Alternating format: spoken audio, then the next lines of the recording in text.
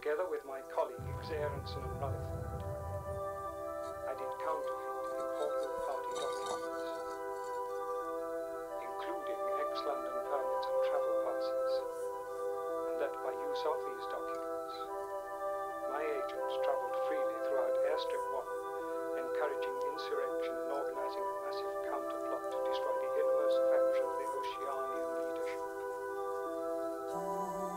Furthermore, I used my position of privilege within the inner party to pervert and betray the truth at all times and to suggest wherever possible that our traditional allies in East Asia were in fact dead. April the 4th, 1984. In my position as chief factor in planning, I think. I stole military plans and at vast financial profit sold them to the Eurasian leadership.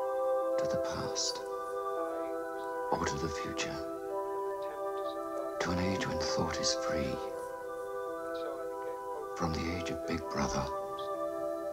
From the age of the thought police. under his direction. I assassinated a number of From a dead